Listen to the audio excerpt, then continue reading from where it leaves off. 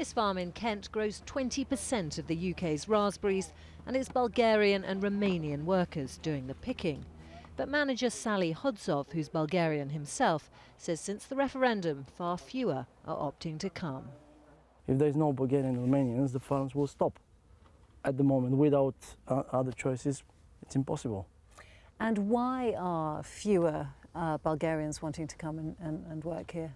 Exchange rate is the biggest thing. And I think the local economies are picking up, and it's not as attractive as it used to be. The government pilot announced today will allow up to 2,500 non-EU migrants a year to work on British farms for 2 years after Brexit. Under strict rules, they'll be allowed to stay for only 6 months before having to return home. However, farming organisations estimate that last year farmers faced a shortfall of around 9,000 workers.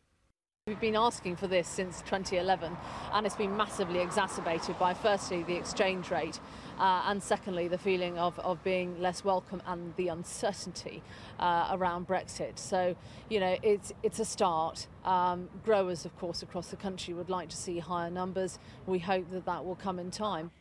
Until the end of 2020, freedom of movement rules are supposed to be staying largely the same, but that hasn't stopped EU workers already looking elsewhere, with farmers warning that unless there are significant numbers to replace them, some of the fruit like this will be left rotting where it grew.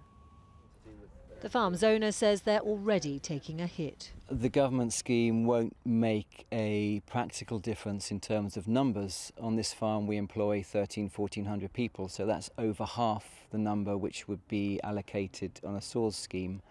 In terms of lost revenue, it's hundreds of thousands of pounds a year on this farm only. UK farms have grown used to relying on an army of European workers for seasonal jobs.